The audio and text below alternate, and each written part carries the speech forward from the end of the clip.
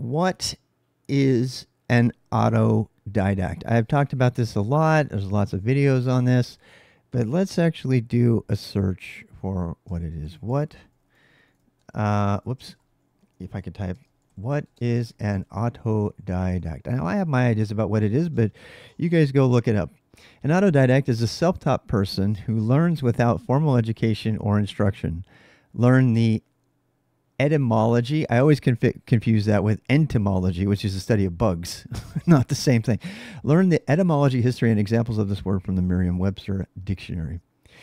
All right, so there's another good one. Tadao Ando is a famous autodidact architect of the 21st century. Many successful and influential architects, blah, blah, blah, were self-taught. So I guess I turned that off, but here you go. There's where the information comes from.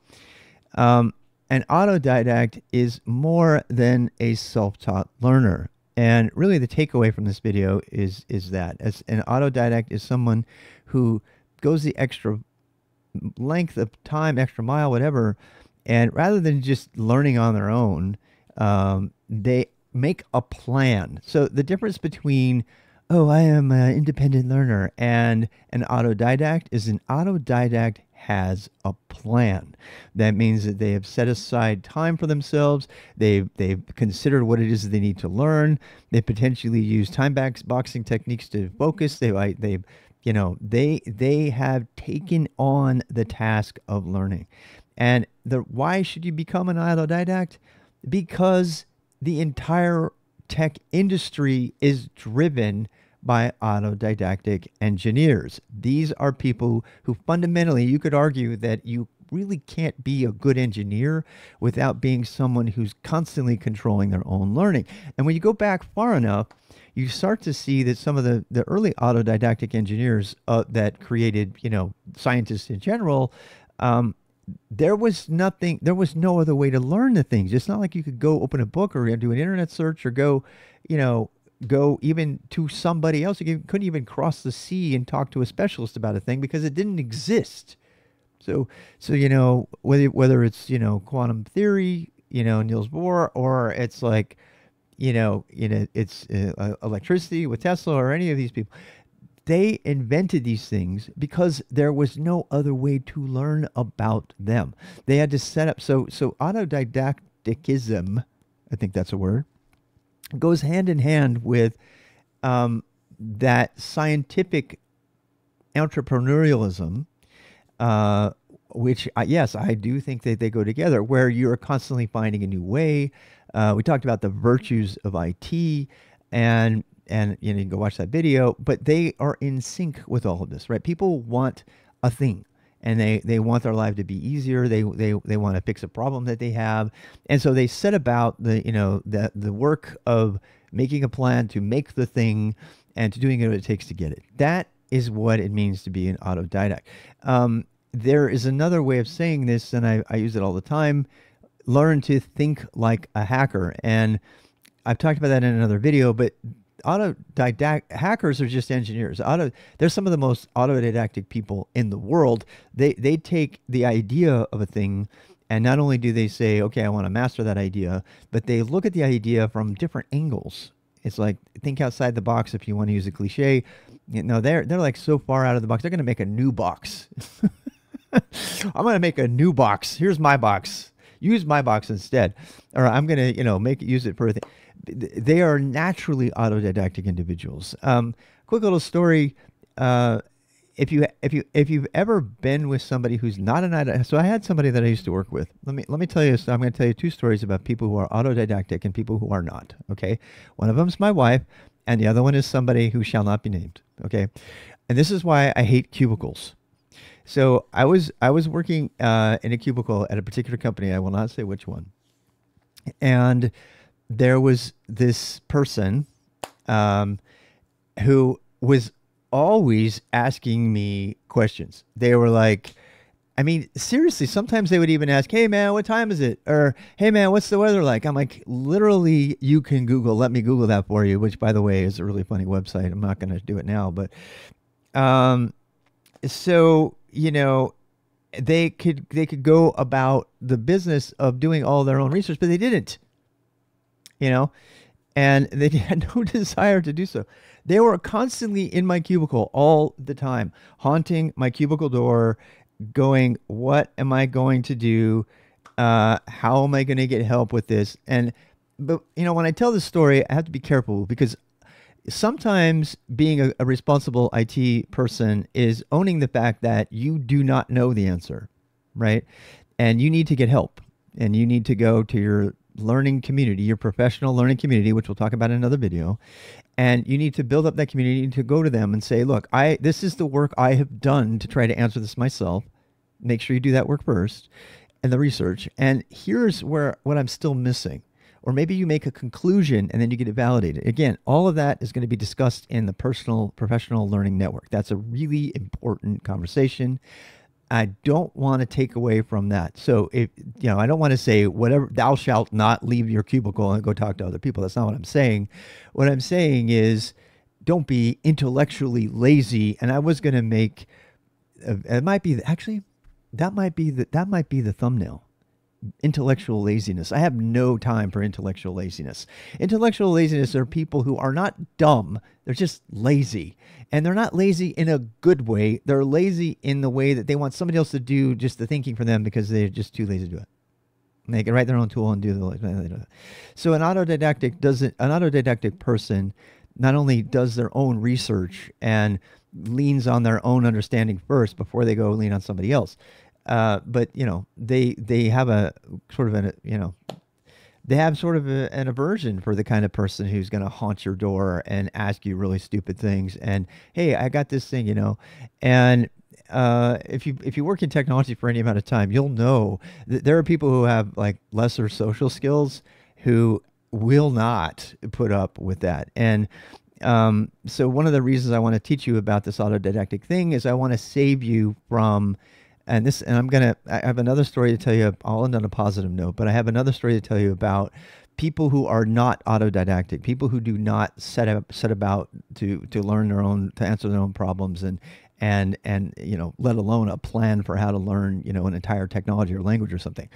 Another place is in the chat rooms. In the chat rooms, and I specifically have had experience with IRC, but people who the equivalent of that, they go from one cubicle to another, they go into an IRC room that's got a FAQ about all the answers, and they ask the question anyway, and they get roasted by the people that are in there.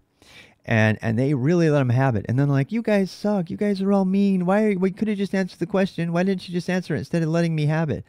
It could have taken 10 minutes. And by the way, I'm guilty of this. So 4 years ago in 2020, when I started streaming to Twitch, I have a personal habit with the people that I mentor of shaming them a little bit when they ask me a question they could have answered themselves, because I have no tolerance for intellectual laziness, and frankly, smacking down somebody that I'm helping to learn and grow a little bit so that it stings, not too much, but so that it stings enough for them to realize, damn, you know what, you're right, I could have got my answer myself.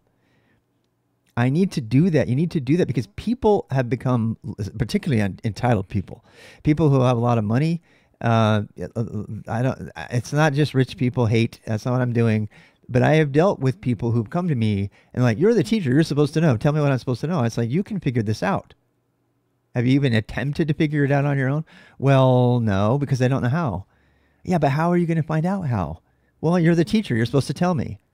That kind of attitude does not fly in IT or science. The idea that you cannot learn for yourself, it's just unsustainable. It's completely unsustainable. So you need to train yourself to be able to get that answer. And by the way, the next time somebody comes to you about this, you don't need to be, sorry for my bad language, a dick about it. But, and I have been, I definitely have been. I got a reputation on Twitch as being just an asshole because random Twitch people who are so full of dopamine addiction and instant gratification, they would come in. This is a true story. They would come into my streams. They still do it to this day. There is big white letters on the top of the screen that tell my location on the bike, down to the city, with the exact temperature and everything. And you know what they ask me in the chat? Where is he? Where is he writing? Does somebody know where he is? And then my mods are like, please look in the upper left corner of the screen. And they're like, oh, I'm not kidding. That is like the epitome of the opposite of autodidactic thinking. Not even spending a second to think about how could I answer this question for myself, right? And I'm telling you right now, whether or not you get smacked down and sent to let me Google that for you, which is hilarious, by the way. You can, if somebody posts a thing, you can go to let me Google that for you and put the question and then send it to them as the answer, and it will actually animate them using Google to get their own answer. Somebody who's too lazy to Google it for themselves. Um, so so don't be the person who's too lazy.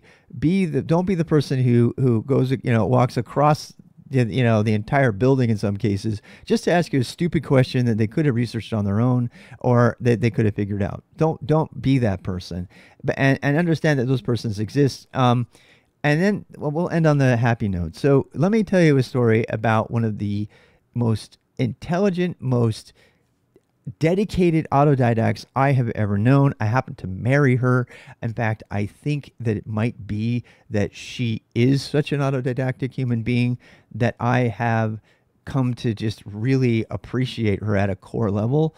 And there's something to be said about this. So my wife is an artist, and my wife's brain is not in one category. She does sculpture, she does fine art. She's been called the greatest figure drawer and drawing artist in our region by another highly acclaimed artist.